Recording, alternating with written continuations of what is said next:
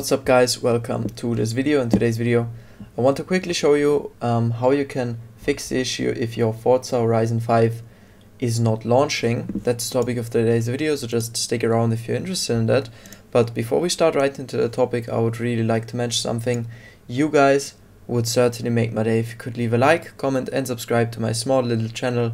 It would mean the world to me, so thank you very much. But let's start right into the topic. What can you do if your Forza Horizon 5 is not launching?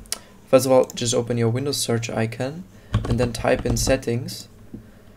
And then I'm using Windows 11, but in your case, if you're using Windows 10, it works completely the same. It just looks maybe a bit different.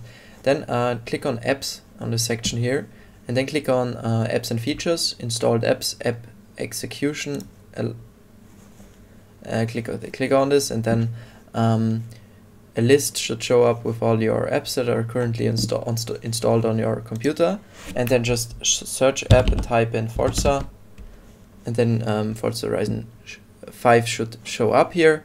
And then just click on these three dots on the right hand side and click on advanced options, and then a window looking something like this should open.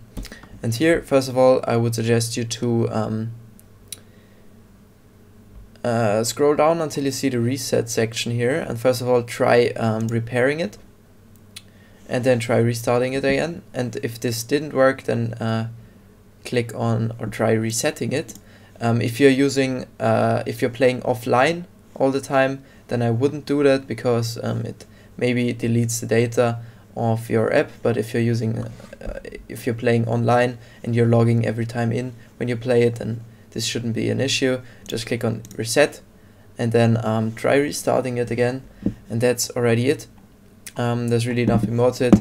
You can also try running it as administrator, so just right click on your desktop shortcut and click on run as administrator on Forza Horizon 5. That's already it. Really hope this helped you guys. If you've got any questions left, just leave them in the comment section below. Then I'll write you back as soon as possible and we will surely find a solution. But that's it. Thank you so much for watching. I wish you a wonderful day. See you in the next video. Bye.